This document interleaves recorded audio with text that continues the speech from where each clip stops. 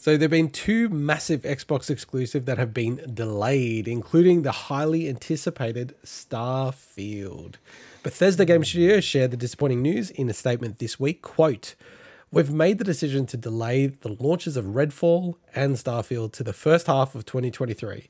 The teams at Arkane Austin, Redfall, and Bethesda Game Studios, Starfield, have incredible ambitions for their games, and we want to ensure that they receive the best, most polished versions of them." End quote. Starfield was originally slated for November 11, 2022 this year, and Redfall was penned for a September release window. Swinny, the massive loss in the console wars for you. This is Battle of Normandy. As much as the light right above my head, yes, goes against these words. I am not an Xbox fanboy. Oh, it's back on. Huh. This is a loss, because they relisted Final Fantasy. It's the canon. This is, I think, a loss in general for anyone obviously looking forward to the next Bethesda game. Because a lot of people would have been able to play it on PC, even if they, were mainly PlayStation owner. Obviously, as long as they had a PC to run it. This really sucks, but also not surprising for me.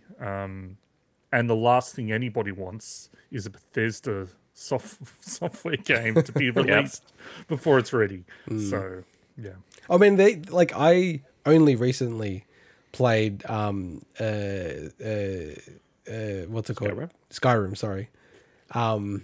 And that's a buggy mess, and I'm playing it like 10 years after it came out, right? So it's amazing how many bugs there still are, even though it's up to the 20th edition now. I bet, like this, the one part that is super damning about this, and then we'll get back to the games and everything, but I know you've got the note here, Swinny, but effectively what it means is that after 2 years, this is what it'll end up being, as far as we understand it, after 2 years of the Series X being on sale, there's still not one single first-party exclusive that's like only on the Series X. Like I was actually putting up a graphic. I was like designing it. So I'm like, just for my own benefit to understand, right? PlayStation 5, what are the exclusive? You got the Returnals, Ratchet and Clank, Spider-Man Remastered. I was starting to put it all together. Then I started looking through the Series X. I'm like, wait a second. Is there literally not one single game that is exclusive to Series X? And I had to get you to confirm it. Like, Mike, don't you think that's a crazy stat? That there are 0 games that you need a Series X to play. You could literally play like PC or Xbox One or PS5. I just think that's crazy, man. I think it's super crazy, and I think it's a testament to the fact that mine's just sitting there catching dust as a result of that. Because unless I want to sit on the couch and get the benefits of having it on the TV, I'm better off just playing on the PC. And I know not everyone will do that, obviously, because not everyone's got a PC that I guess is equivalent to being able to play those games. But because of that, there's just no incentive for me to jump on and actually use it. It's just sitting there catching dust. It's a bit of a shame. I think when it comes to third-party releases, that's really damning in general. The fact that there's no games that you can just play on a Series X, really. But when it comes to first-party, I'm not surprised at all, because Microsoft said from the beginning, at least, we didn't know how long it would be, but basically each game would be available to play on Xbox One and Series X. Yeah. So they said that before Series X came out. But now we're seeing, for instance, Starfield will be on Xbox One, but it seems like it will probably be via streaming. So it's like that's streaming? The direction. So, well, potentially that's what I just found, was looking up then, because I was like, was Starfield actually announced for it? But anyway, I think that will allow them to, that statement to remain true, because technically it's playable on Xbox. It's just not the way you probably want it to. And they only committed that to the first 2 years from memory. Because I remember, was it 2 years, was it? Okay. I believe it was 2 years, and I remember, what's his name, Jim Ryan? I always want to say Jim Ryan, or what's the other version? Jack Ryan. Jack Ryan's the 24 guy. CIA. But I think Jim Ryan was like having a go. It's kind of like, well, we want next-gen games on the next-gen console. And then they reverted back because of the chip shortage, and started to port their games back to the PS4. But I get that it's like a really interesting strategic move, but for someone who's like pretty casual to Xbox now, having 0 games, like there's 0 compelling reasons for me to go. Like there is like 0 reason why I should get a Series X, right? I've got a PC that's kind of the equivalent, and I've got a PS5. If you have a PC, there's 0 reason, yeah. No, I'm saying for me personally, right? Yeah. But I find like that's a really weird position to be in. And you know, the other thing I was going to say, Swinny, is like, it does, like, I'm kind of amazed at the marketing job that Xbox have done, because when you kind of go like look at the tail of the tape, they totally botched the Halo Infinite launch. Like, Yeah, of course. I genuinely wanted to play the multiplayer of that game, and it's so buggy. And, you know, for the folks that actually can play it and it works, there's just no content. Like, you know, it's taken forever for the new season to come out, and it's pretty light on content still. And then the other one is I wanted to play co-op, and then they came out like only recently, but it's kind of like the buzz is already over. So Has it actually come out already? oh, I thought it had. Maybe I'm wrong. So I would still enjoy the co-op I think they were experience. saying it was coming soon. oh my I don't know god! if So it's still not out. I don't know. I don't want to. Oh yeah, you're right. It's August. That's Yeah. that's insane, man. Damn. Yeah. I must have been thinking about something else that it was doing. That's just so bad, man. What I said before about like that, I wasn't surprised. It doesn't mean that. Look, obviously, it's super disappointing. Like Yeah. any new next generation should have games that really, really make you go, "I need that new console."